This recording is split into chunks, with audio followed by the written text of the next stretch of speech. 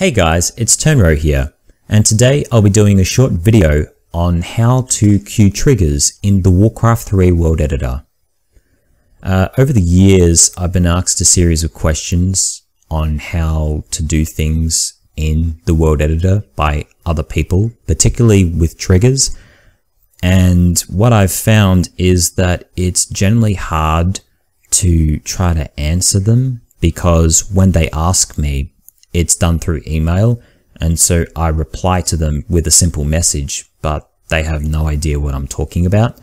And so the purpose of this video, as well as potential future videos as well, is to visually show how to do the different areas in regards to questions people ask me from time to time. And so what I have open here is one of the maps I've made a long time ago from Resurrection of the Scourge, and this is the perfect example on how to do trigger queuing, which what we have here is we have a couple of regions called Region 1 and Region 2, and we have a couple of triggers where if the player has one of their units enter these regions, different events will occur. So for this trigger here, Demon Fight First, when the player has one of their units enter this region, there will be a short fight scene as well as some dialogue playing, as seen right here.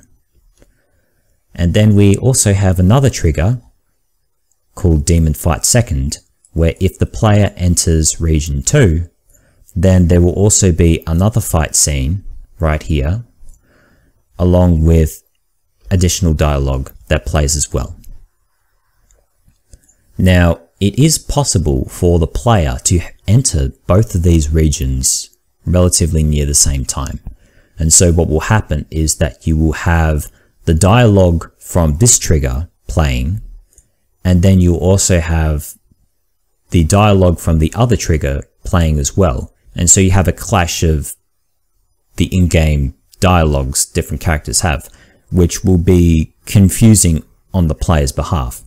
And so what we want to achieve is that depending on which region the player enters first, the dialogue for that particular trigger will run, and then the dialogue for the other trigger will run shortly afterwards, which is what trigger queuing is.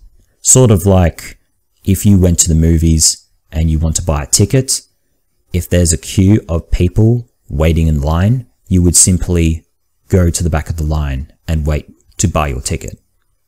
So not everyone can buy the ticket at the one time, which is this general idea we're trying to achieve here with the trigger queuing. So first things first, what we want to do is we want to create a new trigger, and we call it Q1, just for simplicity's sake. And what we want to do is we want to cut or simply get the dialogue part of this trigger. We cut it and we put it into Q1. Next, we go back to our original trigger, and at the very bottom, we go Action, Trigger, Add Q1 to the trigger queue. And so now what will happen is that when the player enters this region here, the battle scene will occur as usual, but the dialogues part will be queued in the trigger queue. And if there's no triggers already in the queue, then this will run automatically. Another thing we need to do is we need to tell the game where a trigger is running in the trigger queue when it will end. And so at the very bottom of this trigger, we go Action, Trigger, remove this trigger from the trigger queue.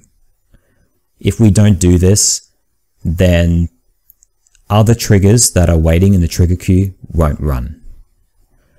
And now we can also do the same for this trigger as well. So again, we go create new trigger, we go Q2, we go to the original trigger, and we cut or simply take the dialog part and paste it in this new trigger. At the very bottom of the original trigger, we go actions, trigger, add Q2 to the trigger queue. And then going to our new trigger, at the very bottom, we go action, trigger, remove this trigger from the trigger queue. So now what we've accomplished is simply if the player enters these regions around the same time, the dialogues for those particular events will run one after the other. So there's no clash. And that simply will do for this video for now. I hope you find this useful. If you have any questions on certain things you'd like me to show you in the Warcraft 3 World Editor, feel free to do so in the comments below. Otherwise, I'll catch you guys later, and I'll see you guys next time.